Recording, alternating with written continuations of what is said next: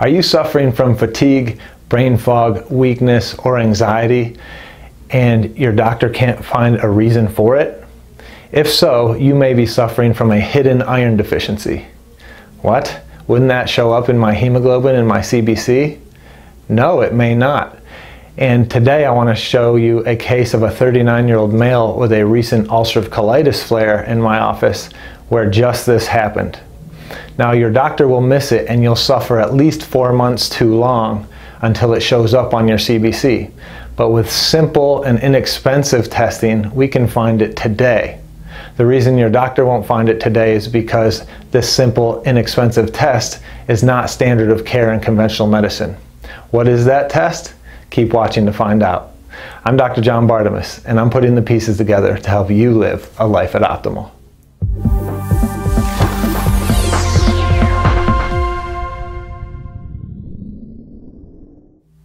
Let's use the labs from a 39-year-old male with an ulcerative colitis flare in my practice.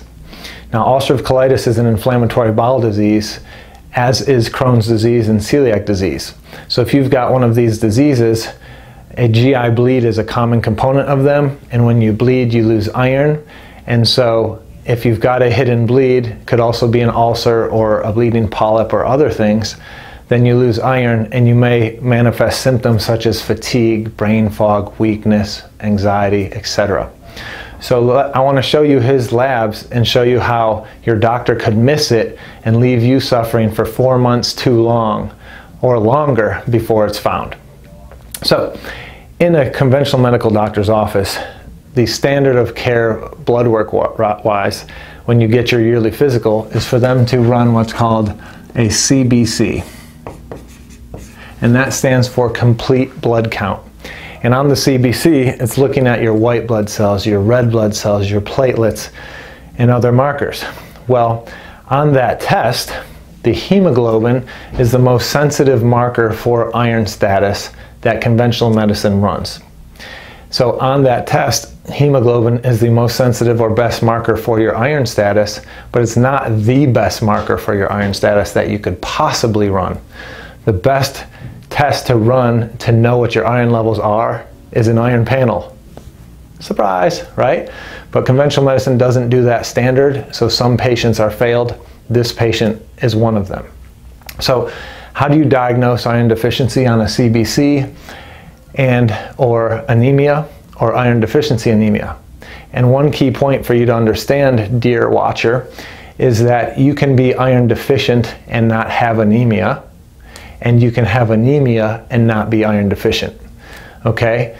There is iron deficiency without iron deficiency anemia, and there is anemia without iron deficiency, meaning there's multiple different forms of anemia. Iron deficiency is one of them. So you don't want to hear anemia and say, oh, I need to go take iron, because you may have an anemia that isn't due to iron deficiency. So that's just an extra pearl for you, a sidebar. That doesn't have to do with today's case. Today's case is a straight iron deficiency without anemia because his CBC is normal. So let's dive in so you understand that. Now on the CBC, there are markers called red blood cell, hemoglobin, hematocrit, MCV, MCH, and MCHC. Now these markers are going to be on every CBC that is run. And these three, the red blood cell, hemoglobin, hematocrit, are looking at your red blood cells, their level of iron, of the iron-carrying protein hemoglobin, as well as how densely packed they are in your plasma. And so if you've got all three of these lab low, then that is diagnostic for anemia. If you've only got 2 of the 3 lab low, your doctor will not diagnose anemia, because technically it doesn't fit criteria, but probably you're headed that way, so you don't necessarily have to wait till it's diagnosable to take action, at least from a functional medicine standpoint. We want to take action early, right? So you don't get to anemia. But anyway, so that's how you diagnose anemia. Now once the anemia is diagnosed, you use the MC series to figure out what type of anemia it is. If these go lab high, all 3 of them, that could be a pernicious anemia and related to B vitamin issues. If they all 3 go lab low, that's an iron deficiency anemia.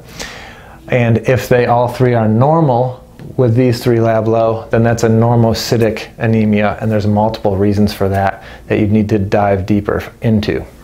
So in this patient's case, he does not have lab low levels of any of these.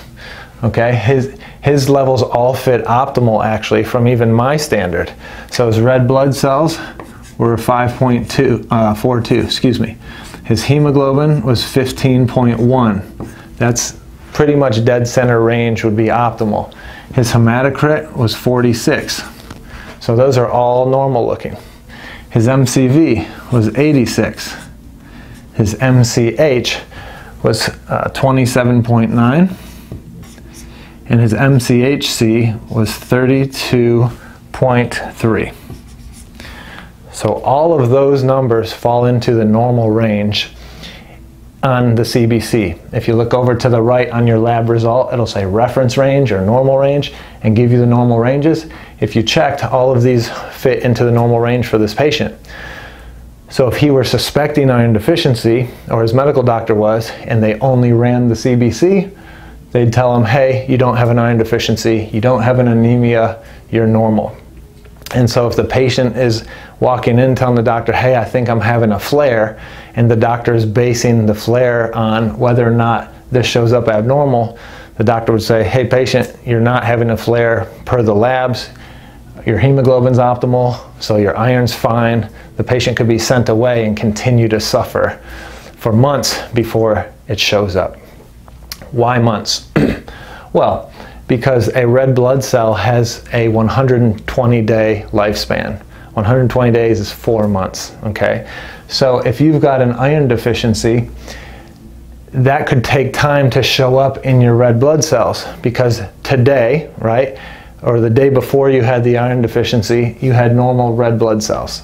Now you have an iron deficiency, and that lack of iron could show 4 months to show up in your new red blood cells, right? Because it'll take time to get rid of your healthy current red blood cells and replace them with unhealthy iron deficient red blood cells. So that could take 4 months. That's why you could suffer for 4 months before it's found, because of the lifespan of a red blood cell. So how could we prevent that? How could we figure it out today? We could do that. We could find the iron deficiency today by running a very inexpensive, less than $30 test called an iron panel. It's very easy. You can do it through LabCorp, Quest, anybody, all right? And so that iron panel will have 3 to 5 markers on it depending on the test, but the 3 that we really care about are serum iron, iron saturation, and ferritin. So I like to communicate these as ferritin is the best indicator of stored iron in your liver. So I look at that as your iron savings account. Serum iron is the iron that's in your blood to be used in real time. So there's your iron cash flow, what's in your wallet to be used in real time. And when your wallet gets low, you can debit from your savings account to fill it back up, right? Until your savings account is zeroed out. And then the iron saturation is how saturated is your blood with iron. Okay, so my patient's numbers, his serum iron was 43 micrograms per deciliter. That's too low. His iron saturation was 8%. That's too low. 15 is the bottom end of normal range, so he's, way too low there.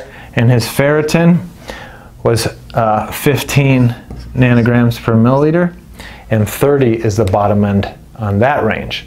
So this patient is iron deficient based on the best possible marker or panel you could run to investigate that, called the iron panel.